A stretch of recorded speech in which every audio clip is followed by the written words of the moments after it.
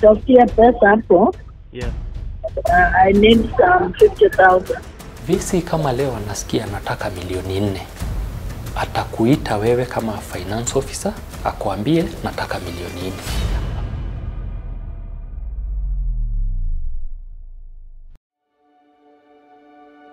Mji wa Narok una mandhari ya kipekee. Na kwa kawaida sio mji ambao hugonga vichwa vya habari. Lakini sasa vitendo vya ufisadi katika chuo hiki kikuu cha Maasai Mara vitawazuzua wengi ambao hawakujua mengi kuhusu Narok. Ufisadi hapa nchini Kenya ni kana kwamba umepita kiasi au kipimo. Ufisadi hapa, ufisadi pale, ufisadi popote. Na ni jambo la kawaida kuwasikia Wakenya wakilizungumzia swala hili la ufisadi. Lakini ni nadra sana kuona Wakenya wakijitolea kukabiliana na hali hii. Mimi ni Jamila Mohamed na kuletea makala ya upekuzi kuhusu jinsi wizi, ulafi na ukiukaji wa sheria unavyoendelea katika chuo kikuu kimoja kilichoko kaunti ya Narok, chuo kikuu cha Maasai Mara. Kutana na Spencer Sankale Olochike, mhasibu anayefanya kazi katika chuo kikuu cha Mara. Ni mmoja wa watu wanne waliojitokeza kufichua iliyoko ya kijiri chuoni humo. Yote alianza mwaka 2017. Wakati huo alikuwa kaimu afisa wa fedha chuoni. Karibu mwaka miwili. Ilianza hivi. Nahitaji pesa ya security. Unaona wanafunzi wanataka kuriot. Nitahitaji pesa kidogo ndio ni gather intelligence, nijue nani anafanya, enda unilete 1200. So mimi niko like nitatoa wapi hiyo pesa? How will I count? Nitaonyeshana aje hii pesa imetumika kwa njia gani, ilitolewa vipi na ni kwa nini? Maagizo haya yakitoka kwake Naibu Chansela wa chuo hicho, Profesa Mary Walingo. Na sasa ikawa jambo la kawaida Spencer kuagizwa kutoa fedha bila stakabadhi zozote za kuonyesha zilikuwa zinatumika wapi. Na ilianza 1200, 500 ikafika milioni. Ndio sasa nikaona mambo yameanza kuwa mazito. Visi kama leo anasikia anataka milioni 4. Atakuita wewe kama finance officer, akwambie nataka milioni 4. Ama atatuma driver wake. Visi anaitwa Profesa Mary Walingo. Driver anaitwa Nur Abdi Hassan. Yeye ndiye anakuja kusema mama amesema utoe milioni 4. Na yeye ndio wa kwanza kusaini hiyo check. Ndio ipelekewe wale wengine. Manake inakuwa ni kama order. Nimesign, wewe nani unakataa kusign? So hiyo vile ilianza 2016 ilishtua sana kwamba kumbe kuna pesa inatolewa na haifuati procedures za university, haifuati sheria. Checks tu zinaandikwa, pesa zinatolewa kwa bank na haifuati procedure yote. Mwingine ambaye alishuhudia alokuwa yakiendelea kwa karibu ni John, ambaye sio jina lake la uhalisi. Tumeficha sura yake kwa sababu anahofia usalama wake. Yeye alikuwepo wakati huo, na Spencer kama hayuko ndiye alikuwa anatumwa kuandika zile hundi kabla ya kutiwa saini. Siku hiyo nikapigiwa nikaambiwa na visi mwenyewe, uko wapi? Nikamuelezea bado niko nyumbani Nairobi, manake sisikii vizuri kabisa, siwezi. Akaniambia hapana, hii ni ya dharura, uharakishe ukuje Narok, kuna kitu inahitajika. Hakusema pesa. Kashia wangu tuko naye tunaandamana, tukaunda cheki ya 9 million. The following day ndio tulitoa pesa. Tulipoenda bank, manager kupiga, tunaketi naye kwa ofisi yake, manager wa KCB Bank Narok. Visi akapigiwa. Hii pesa iko sawa, milioni 9. Mbona umetoa pesa nyingi kiwango hiki? Si ungetuma tu through the normal way ya RTGS? Akasema hapana, peana pesa ikiwa cash. So tukatoa, ndio nilimpelekea kwa ofisi yake. Ndio nakuambia sijawahi sahau hiyo sura mpaka leo. Ilianza tuliambiwa andikeni cheki ya 1500 na uone vile uta account. Unapelekea Vice Chancellor, ana sign, unamwambia ile ni ile pesa yako, na sign. Pesa zinaenda zinatolewa kwa bank, driver anapewa ama zingine analetewa. So ilianza hivyo na 1500, ndio kuikaenda milioni 1, ndio kuikaenda milioni 2, milioni 3. Saizi hata tunatoa pesa zinatolewa hata milioni 10 kwa wiki.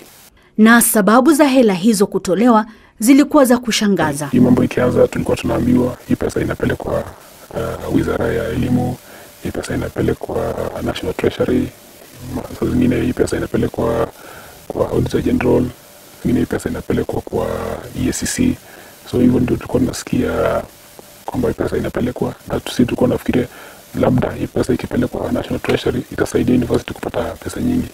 Wakati huo Spencer alikuwa kaimu afisa wa fedha na hakuwa na mamlaka ya kutia saini zile hundi. Kazi yake ilikuwa kuandika hundi na kuwapelekea wale wanaopasa kutia saini, yaani Naibu Chansela na naibu wake anayesimamia masuala ya fedha na usimamizi wa chuo.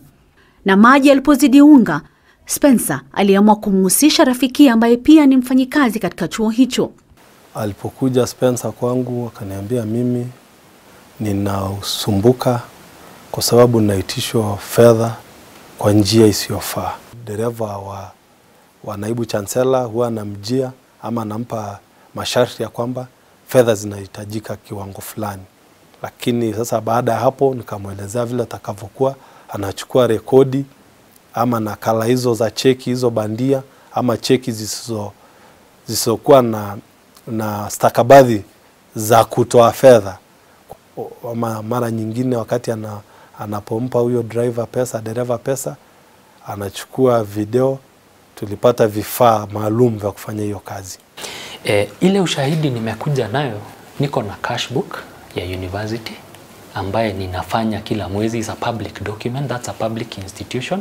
Na niko na kanda ya video na niko na call records zile nimeweza kurecord wakati nilikuwa hapo, wakati tulikuwa tunazungumza moja kwa moja na profesa na driver wake, za kuweza kuwa sure. Manake hata nikisema watu wanatoa pesa na una ule ushahidi ya kuonyesha zaidi ya zile checks, ushahidi mwingine kando na hizi checks. Wakati mwingi mazungumzo yalikuwa na dharura fulani. Hata akiwa nje ya mji wa Narok, ilikuwa sharti Spencer ajiwasilishe. Akitaka pesa sasa hivi, hata kama uko kwenye meeting, kama uko safarini, ni wache kile unafanya, ukimbie chuoni uende uunde zile pesa, manake wakihitaji hela ni sasa, kama sio sasa ni sasa hivi. Umeamua ukue hapo kesho? Bwana. Nitanyang'anya pesa bwana. Aje. Unaweza tuma huyo jamaa yako basi. Ulikuwa ndakaje? Kuna kitu ilikuwa nitakana itengenezwe asubuhi, alafu urudi. Ama hata kama unaweza kuja basi leo on the night tumalize na urudi. Sawa. Utakuja usiku au asubuhi mapema basi ndio urudi by saa 4. Nitajipanga tu. Nitajipanga kidogo. So ile manake kuitwa ama kuambiwa njoo kazini ilikuwa ni kwenda chuoni, uchukue check, uunde check, wasign ndio wapate zile hela kule Narok. No, tutampelekea asubuhi. Tunaenda saa 4, alisema nitakuwa na hiyo pesa. Kuna hivi. Usainiwe saa hizi na Profesa sana ukuje naye. Ulale Nairobi. Asubuhi saa 1 club. Alafu mkijana yako atoe by saa 3 wewe uende nyumbani. Profesa Walingo hakuzungumzia masuala yanayohusu fedha kwenye simu. Badala yake akimtumia Nur. Siku moja tu ndio nakumbuka aliniambia uniletee 50,000. So unaunda check, unapeleka, inasainiwa na DVC, unampelekea na sign, na tukatoa. Alikuwa hapa Nairobi. Yes, Prof. uko na sangapi? Hapana, yeye ako Narok profesa. Yes, but nini nitafutia pesa hapo? Yes. I need some 50,000. Na muda ulivyozidi kusonga, ndivyo lugha ya husika ilivyobadilishwa na kuwa maalum. Wakuu wakawa ng'ombe na pesa zikawa nyasi. Hii ng'ombe yetu kubwa hii. Inasema pia uweke nyasi, nasikia njaa. Uko wapi? Ndio nataramuka kutoka tao. Wewe fanya hivi? Ni nyasi ngapi unaweza kupata kiasi gani? Unaweza pata bundle 2.5. Ng'ombe so ni visi hana pesa, so anahitaji pesa, lazima tumuletee zile bundle 2.5 ambaye ni 250,000. Mara nyingi Nur aliandamana makarani wa chuo kuchukua hela punde tu zinapotolewa kutoka benki. Na Spencer alikuwa pale na kamera yake ya siri. So pale unapoona ule jamaa akiweka hela kwa mifuko, ilikuwa siku hiyo ni 400,000 na ilikuwa ni Cooperative Bank Narok branch, executive branch. Na ule mwingine unayemuona pale wakiwa na ule bwana Abdi Nur ni university cashier. Wakati ule ukiona zile hela zilikuwa ni kidogo, 400, 200, hiyo ni pesa ambaye hata mimi nikipewa nitabeba, hutajua nimebeba hela. Lakini ikianza kufika milioni 2, milioni 3, milioni 10, huwezi beba kwa mifuko. So lazima uletewe ikiwa kwa ile mifuko, zile gunny bags. So ndio maana unaona zile video, kuna zingine unamuona huyu bwana Abdi Nur, manake ndiye anabeba zile hela zinaposainiwa na kutolewa kwenye bank. Ndio unamuona akiwa ameketi kwa gari lake, anapelekewa pale na cashiers. Ni mara moja tu ambapo Spencer alimpelekea Profesa Walingo fedha hizo mwenyewe. Kwa mara moja tu ndio nakumbuka nilimpea VC laki 500,000, nilimpea ikiwa cash. Alikuwa na function kwake nyumbani, akaniita hata nitoka Nairobi, nikaenda nikaunda check ya 500,000, akanisainia, ikasainiwa na DVC. Wakati tuli withdraw nilimpelekea kwa nyumba. Hata kuna siku alitisha 9 million. Unaunda checks 11 zina total kwa ile 9 million, lakini hakuna ile inapita 1 million. 980, 950 mpaka ifike ile 9 million. Na athari za kupotea kwa fedha hizo zinadhihirika chuoni, haswa katika utoaji wa huduma kwa wanafunzi na wafanyikazi chuoni humo. Daktari Anthony Yaile anasimamia kitengo cha kutoa huduma za matibabu. Madawa hayako, mimi nimewaambia walipe madawa, sijapata. Lab reagents haziko, facility, kuna vifaa ambavyo na daktari yeyote yule anatakiwa kuwa navyo na hana. Na limekuwa kwa muda mrefu tangu 2017 mpaka sasa. Saa hizi tunapoongea, chumba kikuu cha dawa katika department yangu haina madawa. Pata lecturers wamefanya kazi from 2017 January hawajalipwa, na mtu amefunzwa miaka 2 anatumia transport yake kuja university na anaambiwa hakuna pesa university, na pesa zinaibiwa kila siku.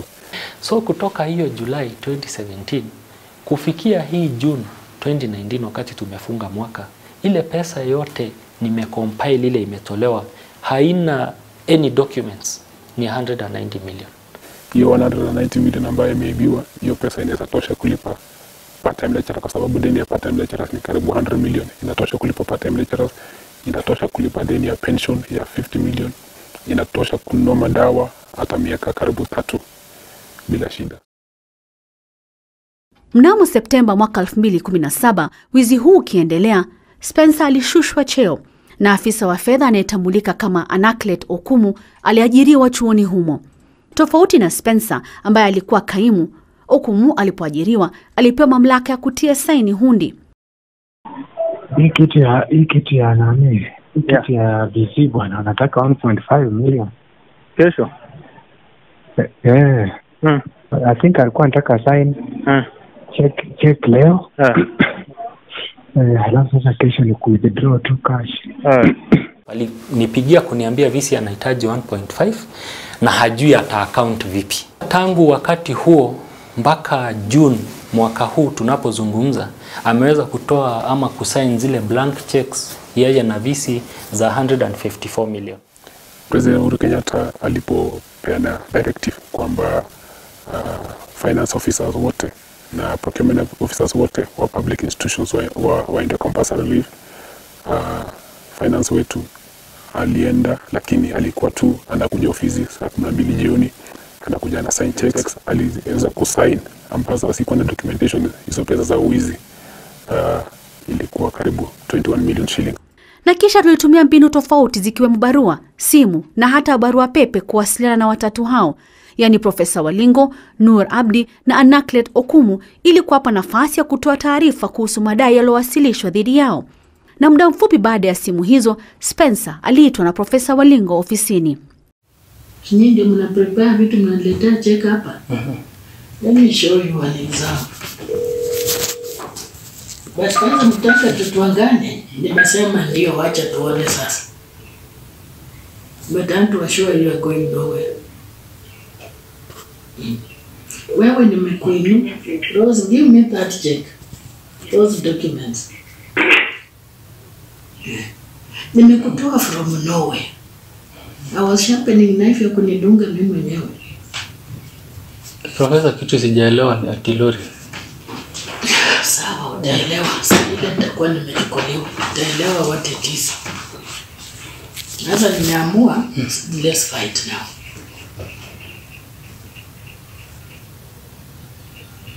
And you tell me why 2 years umekuwa A4 hajapewa any audit report.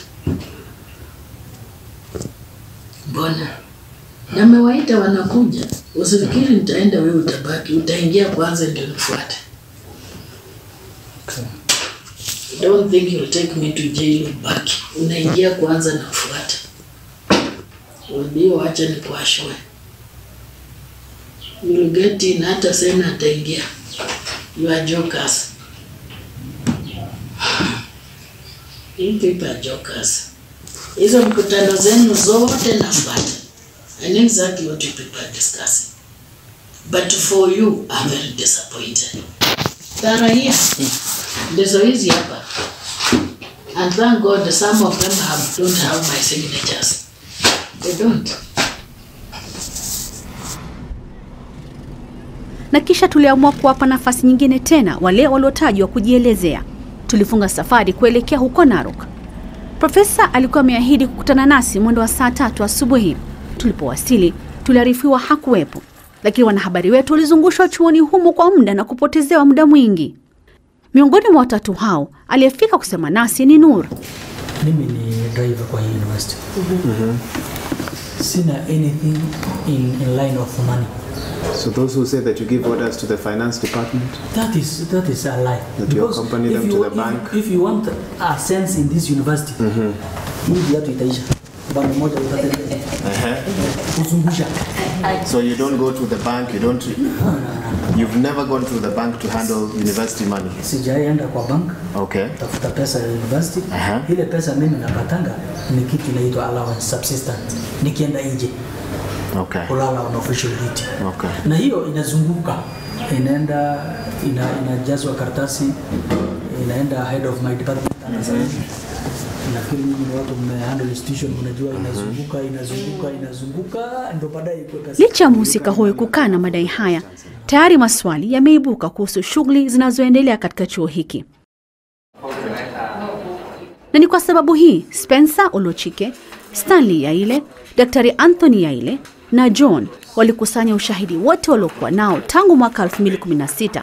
Ushahidi huo unahusisha picha za hundi, rekodi za simu na kanda za video na kuziwasilisha kwa makao makuu ya idara ya upelelezi DCI kwa uchunguzi zaidi. Na kwa Spencer ambaye ndiye alikuwa wa kwanza kuamua kuchukua hatua hii, yuko tayari kwa chochote kile. Wasiwasi upo, lakini ukiacha wasiwasi ikukontrol. Inasemekana kwa kimombo, it's better to die on your feet than to live on your knees. Spencer na wenzake wamekamilisha malalamishi yao kwa kuandikisha taarifa rasmi katika idara ya upelelezi DCI. Na sasa jukumu ni kwa mkurugenzi wa DCI George Kinoti na wapelelezi wake. Kwani chuo kikuu cha Mara ndicho hicho hapo. Kazi kwenu sasa. Jamila Mohamed, Runinga ya Citizen.